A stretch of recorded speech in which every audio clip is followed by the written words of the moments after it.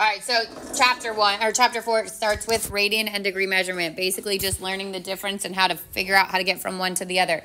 There are things like coterminal angles in this section, intercepted arc, that kind of stuff, all is in 4.1. So we start with the parts of the angle. This is just some vocab terminology. So on the bottom is the initial side of the angle, or where it starts, and then the terminal side is where it ends. The direction will either be determined by an arrow like you see here, because it could go clockwise or counterclockwise, or you'll eventually learn to do it with the degree, like a positive angle or a negative angle. The vertex, like every vertex, is where those two sides meet. There are two types of angles, positive and negative. Positive angles are generated by going counterclockwise, okay? So the opposite direction the hands on a clock go. And the negative angle goes clockwise, the other direction.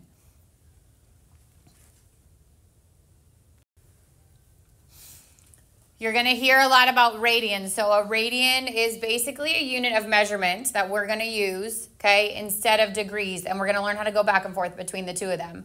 But it's defined as the measure of the central angle of the circle that intercepts an arc equal in length to the radius of the circle.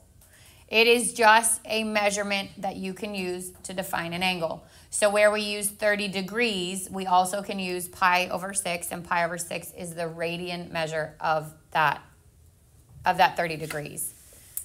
So it all comes from, like, this is drawn out. This is where it comes from. It comes from the arc measurement. If you remember arc measurement, it's like the pie crust, okay? It's a portion of that full circle. So a full circle in degrees is how many?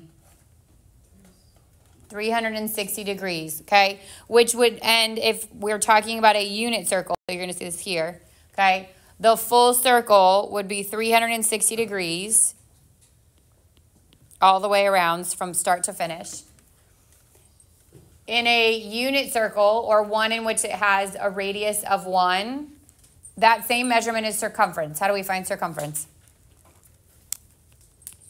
2 pi r. So if my r is 1, what's the circumference of that circle? 2 pi. So all the way around in degrees is 360. All the way around in radians is 2 pi. I'm going to skip the 3/4. I'm going to half. If I go halfway around my circle, what would be the degree measurement? 180 degrees. And half of 2 pi is going to be what? Pi. So that would be 1 pi. If I go halfway between 0, so I'm going to the last one. Halfway between 0 and 180, the degree measurement would be what? 90. And my radian measurement would be a half pi, or pi over 2. And then I'll go back to this one. If I go 3/4 the way around, good, to 70 degrees. And my radian would be 1 1/2 pi, or 3 pi over 2. Good, 3 pi over 2. So these are called our quadrant angles. This is the basis of what we will start to fill in on our unit circle. 0 on the right, pi over 2, or 90 at the top, pi or 180 on the left, 3 pi over 2, or 270 on the bottom, and then it goes all the way back around to 360, or 2 pi on the right. So you're going to see a couple of things that will just say, like, draw the angle, and it will give you that angle measurement in either degrees or radians. But you can also see it done without a pi. So let's just say it said, draw something that is 2 radians. This is without a pi. So let's say I wanted to actually find all the way around with pi. We said was 2 pi. What do we approximate pi to be? 3.14. What's 2 times 3.14? 6.28. So all the way around my circle is 6.28 radians when you do not write it in terms of pi. So it's the same as 2 pi, okay? 1 full circle, which means half of that over here is going to be how much? 3.14 or pi, right? So if it asks you to find 2 radians, this is how I do it. I start at 0. I would say if this is 3.14, then just a little bit less than this would be 3 radians. Which means I have to take this curve and cut it into 2 more parts. About here would be 2 radians. About here would be 1 radian. So it doesn't have to be perfect, but about there. And then if I draw diameters going across my circle, I didn't do a good job of going through the center there, but get the kind of concept. Then this is 4, 5, 6 radians. So if I asked you to find something or an angle that is 2 radians, it would start at 0 and it would end about here. That would be 2 radians. Again, it's an approximation. It's not going to be exact. But if it gives it to you without being in terms of pi, I think in terms of pi we get pretty good at. But I think it's harder when it's not in terms of pi. So I'm going to do that one more time so that we see it happen. I draw a circle.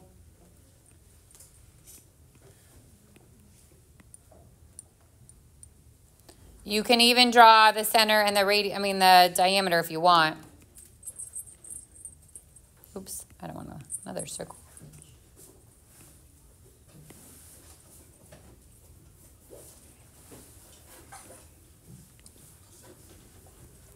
And we said on the right, this would be 0, so this would be 3.14. And then it would double back around to 6.28. And then we said just a little bit less than 3.14 would be 3. Cut this into 2 other equal, almost, parts. That's 1 and 2 radians.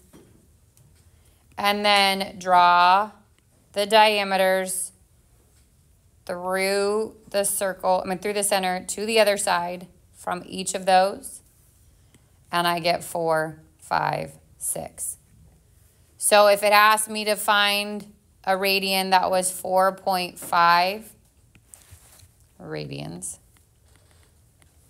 I would start at 0 and I'd go halfway between 4 and 5. And my angle would be about that size. This does not happen a lot, but it is going to come up, so I want you to know how to do it, okay? But you will be it is way more common to have it in terms of pi than it is to have it without it. But if it is in terms of pi, you could also do the same thing we just did. You would just have to multiply it times pi. Valerie? Oh, it's 2.4 is what? Oh, okay. You good? Yeah. Yeah? Okay. All right, so this one says, draw and label each angle in standard position. State which quadrant the angle lies in. So we don't need a circle. If you need the circle as your guide, you can draw it, but you don't need it. 3 pi over 2 is where? It's at the bottom. So I would start here, and I would go to here. And that would be 3, well, I can name it. That little symbol is alpha. Or I can name it 3 pi over 2. But you also want to give it its direction, so you know if it's positive or negative. What quadrant does that lie in? Trick question. How do we call that? Where's the terminal side? Mm-mm. 0? Mm-mm. Is it 0? Nope. What quadrant would a point be in if it was here? It's not a quadrant. We would call it the y-axis. Good. Do we remember that? Yeah. All right, do the same thing for beta. That's what that one is. And this is 2 pi, which is all the way back around, and that would be x-axis. Good. And then the last one is 7 pi over 4. Now let's pretend we know nothing about our unit circle yet. 7 over 4 is what mixed number? 1 and 3/4. So if I start at 0, the top was a half, the left is 1, the bottom is 1 1/2, and back around to the beginning is 2. Where does 1 and 3/4 lie? In the 4th quadrant. Halfway between 1 1/2 and 2.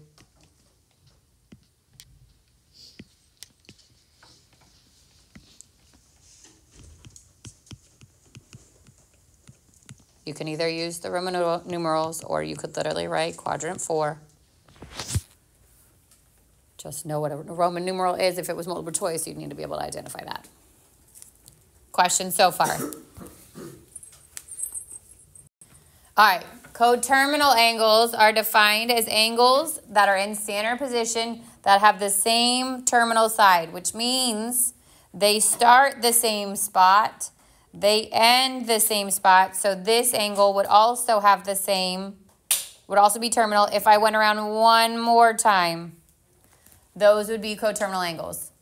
So I can either go around one last time, I could have a negative angle that ends the same spot, but the terminal and the initial are the same. They don't have to be, they don't have to be on the axis. I could have said something like 30, well, that's more like 45 degrees. I could say 30 degrees would be one angle, but I can also say 390 degrees. Start and end at the same spot.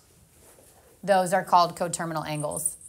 In radians, we're going to add and subtract 2 pi. I want to go one more full time around my circle, or I want to go one less time around my circle.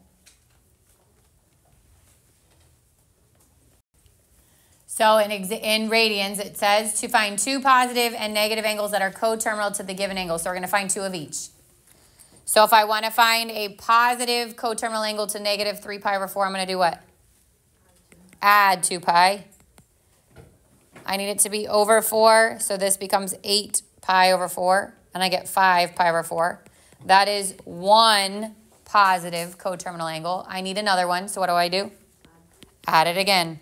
Plus 8 pi over 4, and I get 13 pi over 4.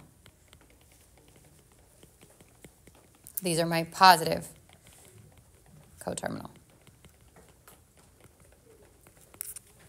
Yep. Why do you add 8? Because I have to add 2 pi each time. So 2 pi is the same thing as 8 pi over 4. I got to give it a like denominator. There's a lot of that stuff in this chapter. Sure. All right, now I need 2 negative ones. So how do I find those? Subtract 2 pi, which we already know is 8 pi over 4. I get negative 11 pi over 4. That's the first negative one. And now I need another. So I do it again. I get negative 19 pi over 4.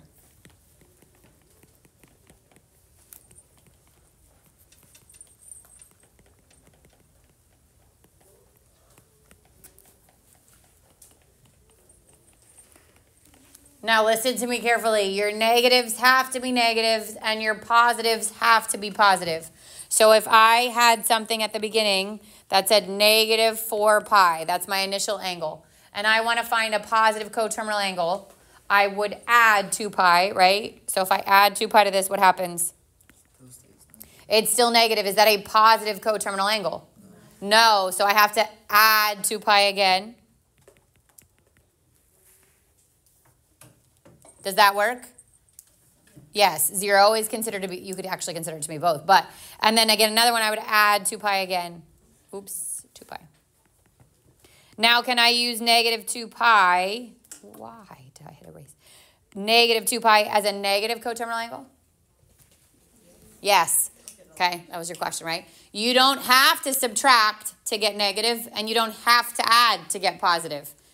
If you do either or, and you end up getting, like if I add but I get a negative, that's still a negative coterminal angle. You just have to keep adding until it gets positive if you want a positive one. All right, go to B. So my positive coterminal angle this time, I'm going to add what? 2 pi, which would be 12 pi over 6. And I get 17 pi over 6. And then I have to do it again. And I get 29 pi over 6. Those are my 2 positive coterminal angles. And then for negative, I'm going to subtract 12 pi over 6. I get negative 7 pi over 6. That's the first one. Subtract 12 pi over 6 again, and I get negative 19 pi over 6. And those are my 2 negative ones.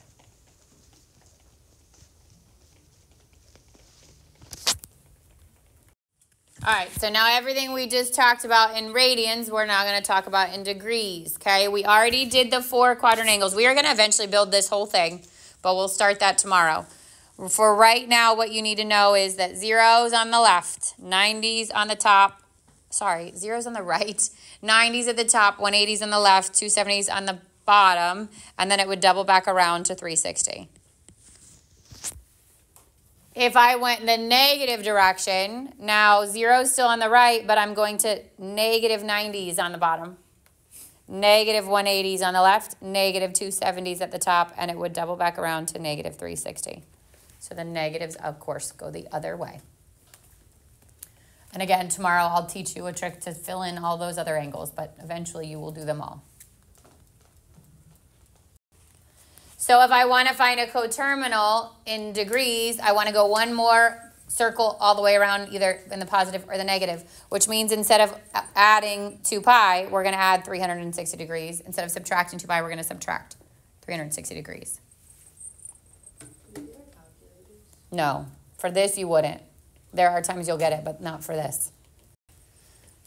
If I want to convert from radians to degrees or degree to radian, this is my conversion. So if I'm going from degrees to radians, I take my angle measurement, which will be in degrees, and I multiply it times pi over 180. If I want to go from radians to degrees, I take my angle measurement and I multiply it times 180 over pi.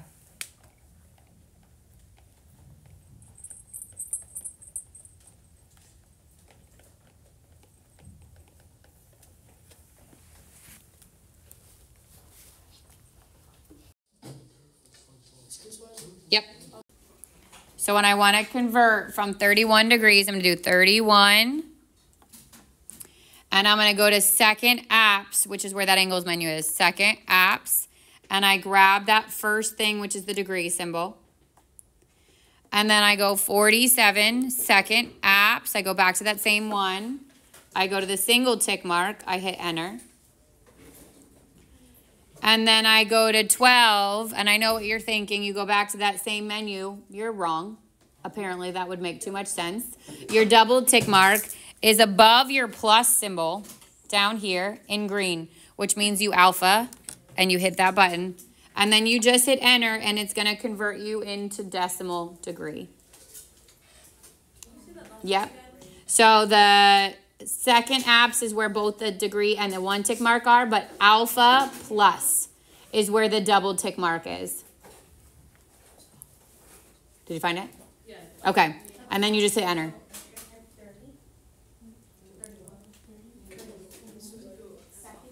Now, if I want to go back the other way, or I'm given it in decimal degree and I want to put it in degree minute second notation, then I would type in that thing, so that 31.7866, whatever that is. So let's say I have 31.78667. Let's say that's the angle given to me. I rounded it. I go back to second apse. I go back to that same menu, and the fourth thing in the line is arrow DMS. And that says put it back in degree minute second notation. Yep, so the same 31.786, whatever, 8667, whatever the original one is. I rounded it different this time. It doesn't really matter. I go second, apse, and fourth thing in the line is arrow DMS. And then I hit enter, and it's going to convert it back into degree minute second notation. Now, if your calculator didn't have the capabilities that ours do, or you're not using a graphing calculator, you're using a scientific calculator, or you're doing this by hand, then the way you go from degree minute second into decimal degree is you take your minutes, which is 47, and divide them by 60, because there's 60 minutes in an hour. And then you take your seconds, which is 12 in this case, and you divide them by how many seconds are in an hour, which is 3,600. And then you would literally add those three numbers together to get it. But most of our calculators have that DMS. Again, if you were like using your calculator, like say you're doing your homework and you're using your phone calculator, it doesn't. Those you would use that way. All right, so this one says convert the angle from radians to degrees or vice versa. So if I want to go from, remember, if I'm going from degrees to radians, I would multiply theta times pi over 180. And if I'm going to radians to degrees, I am multiplying theta times 180 over pi. So 30, and that says 30 degrees. Just because it doesn't have a pi doesn't necessarily mean it's a degree, right? Like 2 without anything is a radians. 2 degrees would have to have degrees on it. Yeah. They said like I was out there. I think All right, so 30 degrees would be times pi over 180. And then I want to simplify this so I can literally cancel through the zeros. Or 3 goes into 18 6 times, and this is pi over 6. So it'd be pi over 6 without a degree. It's already radians. 160 would be the same, pi over 180, and I can cancel through the zeros. And then 2 goes into both 16 and 18. It would be 8 and 9, and this would be 8 pi over 9. B and D are both in radians. So if it's pi over 2, I want to do times 180 over pi. The pi's cancel. And 2 goes into 180 90 times. So it's 90, and you need the degree symbol. And then D times 180 over pi. These cancel. 4 goes into 180. Well, you could do 2 and 90, but then it goes again, 4 and 45. And I have 3 times 45, or 135.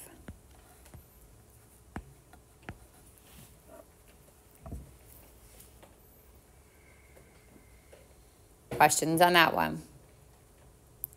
Good. Okay, I'll actually stop.